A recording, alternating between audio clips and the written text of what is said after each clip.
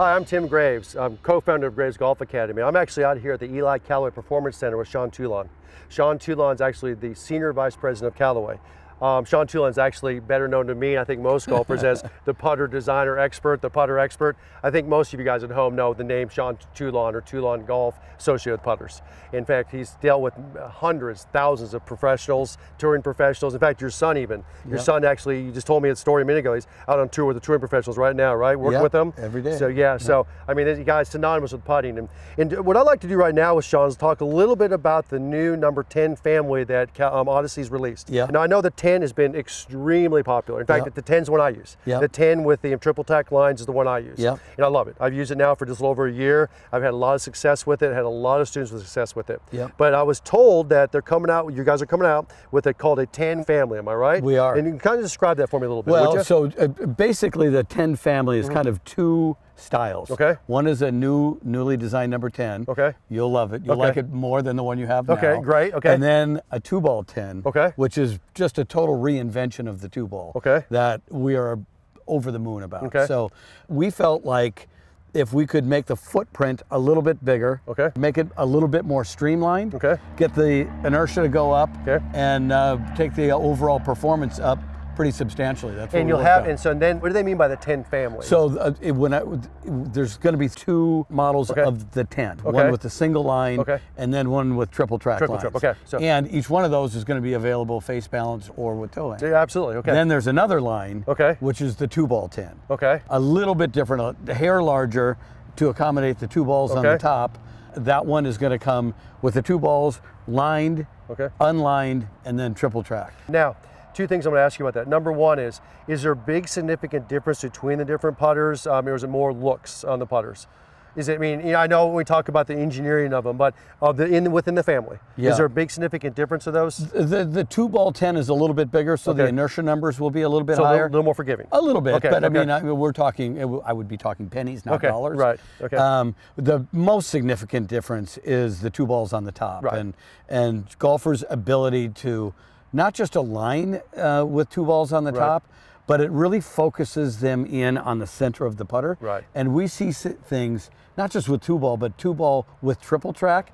A golfer's ability to hit it in the same place on the face of the putter, the sweet spot, goes up by like 85%. Massively important. So you're really putting kind of 2-3 worlds together. I mean, I'm going to say it's all the best of worlds together, because you got the triple track on there, which comes from square lines. Now you put the 2-ball on there, which you have proven for years and years on to help people line up the putter. You put that together on this with the number 10. Yeah, so if you just think, Tim, you know, the original 2-ball, which is the best-selling putter, I'm sure, in the world by a lot. Order of magnitude of something, right? By a lot.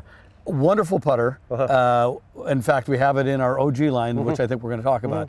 But relatively low inertia. Just it's not very big. And this new one, the 2-ball 10, the inertia is up like 40% over the original, right? So more forgiving, easier, a little bit bigger sweet spot. Then we are talking dollars, not pennies. Right. I love That's a big deal. Yeah, so now, and maybe, I don't know how much you can say this at home, but you're seeing the popularity on a tour already, and you haven't got it out there yet, but you're seeing the tour pro center like this, aren't you? You're seeing some guys that are very interested in this. Yeah, so my son, Joe, is the PGA Tour rep, so he's been walking around with a head in his back pocket, just kind of, you know, showing him the one that's coming out.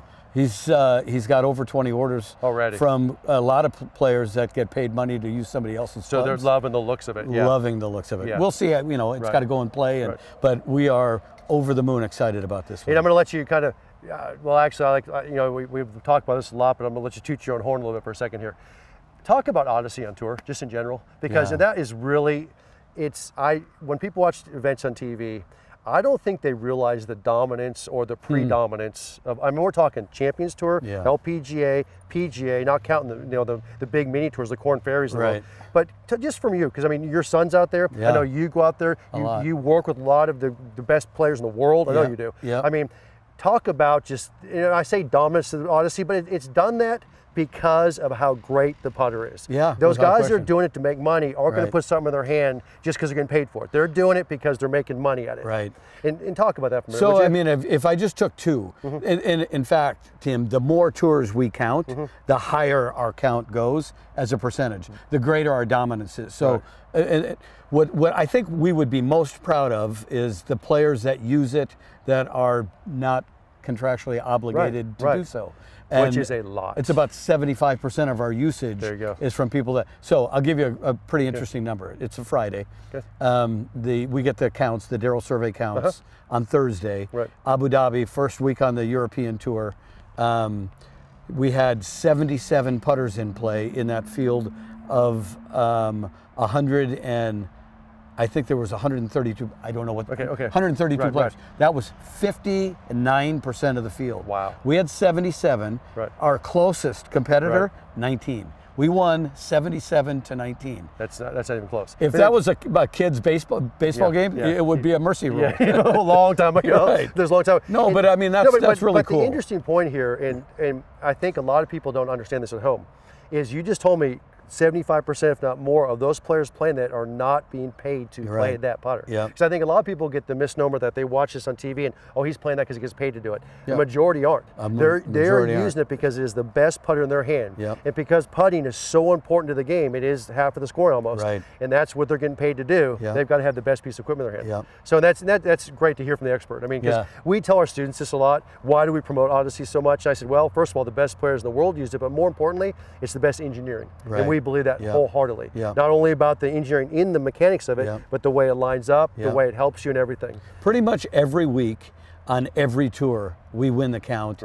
And in most tours, most weeks, the numbers are, they're not always 77-19, but they're similar to that. So. That's amazing. And I've seen it increasing. It's not going the other direction. So you're shaking your head. I know that. I've seen it going increasing. It is. I've been associated with you guys for a long time, and I've seen these numbers go up. It seems like the last 5-6 years you've been leading the count, but it's been going higher and higher and higher. It is, And I think it has a lot to do with the stroke type technology and just, I'm not sure. I mean, I'm not the expert, but I would say these putters that you guys design just have more technology by far than any other putter out there. I think a lot of people would say with a putter that I don't really understand a race towards technology, because it's a low impact collision. It's not as sexy as a driver, but things make a difference. I mean, just to look at the numbers of what happens to a golfer's putting stroke when they put this shaft in the putter, it gets dramatically better.